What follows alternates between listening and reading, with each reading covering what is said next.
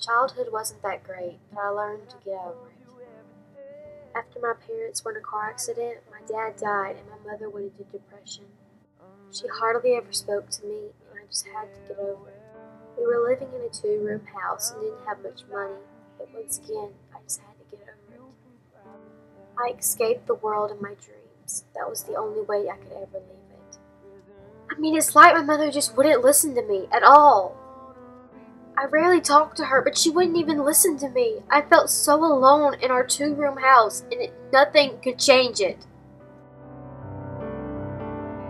If I can find my way home, will you take home? But everything changed when she asked me if I wanted to go to my Aunt Emily's. I loved my Aunt Emily, and she was the best person to be around with.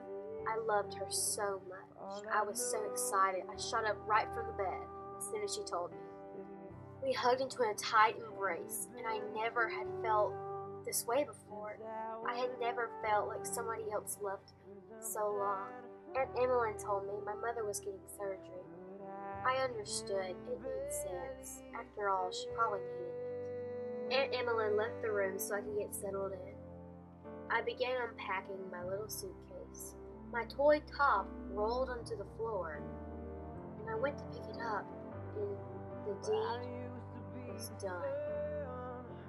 Waiting silently.